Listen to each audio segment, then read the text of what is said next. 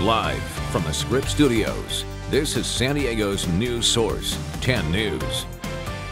Welcome back to 10 News. I'm Steve Atkinson. And I'm Kimberly Hunt. We start today with breaking news from the East County, where firefighters are battling an out-of-control brush fire. So for the latest, let's go to our reporter live at the 10 News Experience.